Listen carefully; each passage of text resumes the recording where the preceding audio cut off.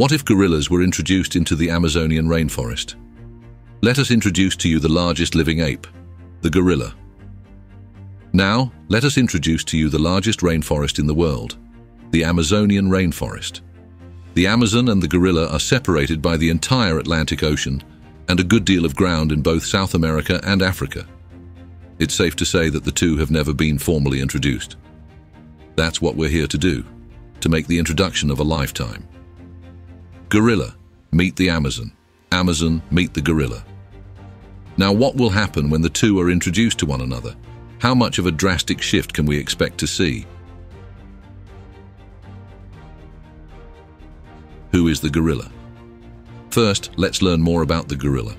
And because we want to go with the largest living ape, and there are technically multiple subspecies of gorilla, let's go with the largest gorilla, the eastern lowland gorilla. Not only is the eastern lowland gorilla the largest of any living ape, it's the largest of any living primate. He's a big guy. The females are smaller, typically standing around 5.2 feet and weighing between 150 to 200 pounds. But the males will often stand between 5 feet 7 inches to 6 feet 5 inches and weigh as much as 460 pounds. To give you an idea of just how much weight that is, let's take a professional athlete, Super Bowl winning Rob Gronkowski. He was 6'5". So if we stand him next to a 6'5" gorilla, they stand at the same height. Rob Gronkowski was in peak physical condition, solid muscle. He weighed 260 pounds. That means the gorilla would weigh 200 pounds more than that. And much of it is muscle. Not to mention, pound for pound, they are so much stronger than humans anyway. Gorillas are more than 10 times as strong as humans, and one punch from a gorilla could shatter a human skull. You add onto that all that extra weight, and you have a dangerously powerful primate. Eastern lowland gorillas like to stay in big groups. Their groups tend to be larger than those of their western counterparts. These gorillas will spend hours every day eating plant matter. Their diet largely consists of fruit, leaves, stems, and bark. A tiny portion of their diet includes ants and other insects. They don't rely much on that for their diet, as opposed to their western counterparts. The eastern lowland gorillas travel infrequently and eat more vegetation in order to meet their dietary needs. You may think, since gorillas are so large, that they may not be that fast. We hope for your sake that you never think that while out in the wild with one, you will not outrun it. Gorillas can run at speeds of up to 25 mph. Usain Bolt, the fastest man alive, did once hit 27 mph, but that was for a short distance. A gorilla can maintain a speed of 25 mph for a little while, so no humans are getting away from them. They are also excellent climbers, and though they don't swing from branch to branch on the trees, they are dexterous and can move around easily.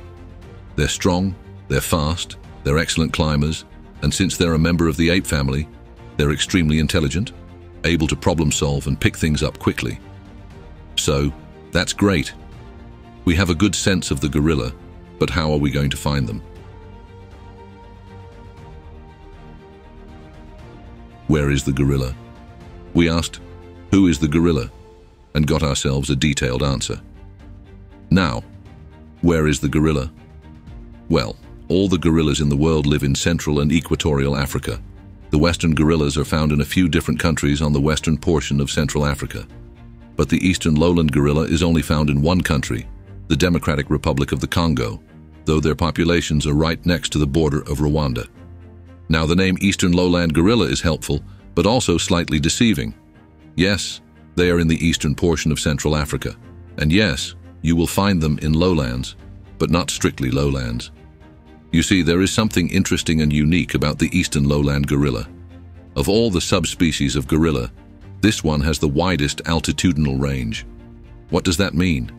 They're highly adaptable. They can be found in the lowlands, they can be found in the mountainous regions, and they can be found in between in transitional areas. They'll live in tropical and subtropical forests, but there are also populations living in highlands that are found in dense primary forests, moist woodlands, swamps, and peat bogs. Adaptability is a key factor to the gorilla's existence. They need to be able to make multiple scenarios work, especially when it comes to their safety. As you can imagine, a big gorilla doesn't have many predators. But that doesn't mean they don't have any predators. In fact, they have a couple they have to watch out for: leopards and crocodiles. Two worthy opponents that more often will look for a lone gorilla to pick off. Now, gorillas tend to stay in large families, so they have safety in numbers. But if ever they are in danger of a crocodile, climbing surrounding trees can help. However, the leopard is extremely good at climbing trees, so gorillas have had to learn to adapt. They need to use their agility and speed to get away, use their superior ability to move through trees to get away, and if it comes down to it, their power.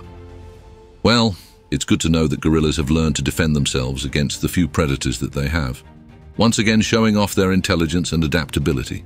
These are all going to be very important things when we send a plane out to the Democratic Republic of the Congo and pick up a family of eastern lowland gorillas, because at their next destination, they're going to need a lot of good qualities in order to survive.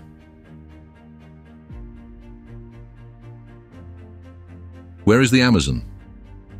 We figured out where all the gorillas are, and specifically the eastern lowland gorillas, but what about the Amazonian rainforest? Where is that? And where is it in relation to the gorillas we just explored? Well, we were in Central and Equatorial Africa. Let's head west. All the way through Africa, all the way to the coast, and yes, even across the Atlantic Ocean. After we pass the entire Atlantic Ocean and reach the continent of South America, we're almost there. Lucky us, we didn't have to go north or south, just due west.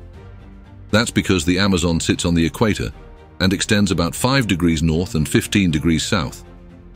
It sits in many South American countries, much of it being positioned in Brazil, but it also spans across parts of Bolivia, Ecuador, Colombia, Guyana, French Guiana, Suriname, Peru, and Venezuela. We mentioned before it was biggest rainforest on the planet. In its totality, it represents over half of Earth's remaining rainforests. In the rainy season, the Amazon is about 78 degrees Fahrenheit, or 26 degrees Celsius, with relative humidity being about 88%. And in the dry season, it's about 82 degrees Fahrenheit on average, or 28 degrees Celsius, along with a relative humidity of about 77%. Something everyone has to get used to in a rainforest is constant heat and constant humidity. And another thing you have to get used to in the Amazon: all the animals, and all the insects, and all the plants. There are over 80,000 plant species in the Amazon. Plenty of tasty plants to choose from if you're someone with a plant-forward diet. And there are also more than 2 million species of insects, probably good for anyone who snacks on bugs from time to time. However, there are plenty of dangerous ones, especially if you happen to be a being that likes eating ants. The Amazon is home to the famed bullet ants. It's no mistake that they're named that way. A sting from a bullet ant is described as feeling like you were shot by a bullet. Intense pain can last up to 12 hours, and even more pain and discomfort can go on for 24 hours. Unlike the African areas that gorillas are used to, the Amazonian rainforest doesn't have crocodiles or leopards, but they do have black caimans and jaguars. So, we definitely see some similarities here, more possible predators, dangerous ones at that.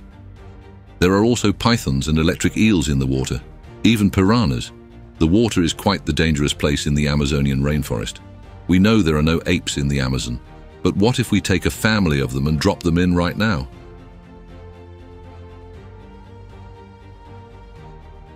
Gorilla, meet Amazon. The time has finally come. A family of eastern lowland gorillas has been transported to the Amazonian rainforest. They'll stick together, watching each other's backs while they scope out their new surroundings. The first thing they'll notice is the temperature and the humidity. Now, depending on where exactly these eastern lowland gorillas were, it may be a slight change or a drastic change, but not so drastic that they can't handle it. Remember, this is the most adaptable gorilla in the world. They can handle all sorts of climates. They'll be all right. They may want to dip in the river occasionally to cool down, but they'll need to learn right away that the water can be dangerous. There are many dangerous animals in there, but gorillas are smart. They learn quickly, they solve problems, so this is something that they should be able to pick up pretty quickly, and they may know how to figure out which waters are safe and which waters aren't. Another interesting thing is all the ants. They'll want to avoid those bullet ants for sure, but even though the eastern lowland gorilla eats ants sometimes, it's a very small part of its diet, so it won't be too much of a change for them to cut that part out. They're all about the plants. And they're going to see plenty of plants, that's for sure. We mentioned that the Amazon is home to over 80,000 species of plants. They'll have more than enough options to choose from, so finding food should be an absolute breeze for the eastern lowland gorilla. It is their environment. The forested area, the plants, the trees, everything will be very familiar. The density of it all will be new, but that's fine. The biggest difference in the environment, other than the few predators they need to avoid, is going to be the sheer density of trees and how tall they are. Eastern lowland gorillas do not typically live in areas where there are a ton of trees, especially trees that are very high up. But their gorilla cousins, the western gorillas, do live in environments where they deal with trees. And we know that gorillas are highly intelligent and highly adaptable. They'll figure out how to move around, and if they can't figure out how to get what they want in trees, they'll forage on the ground. They'll find plenty of food there. Conclusion.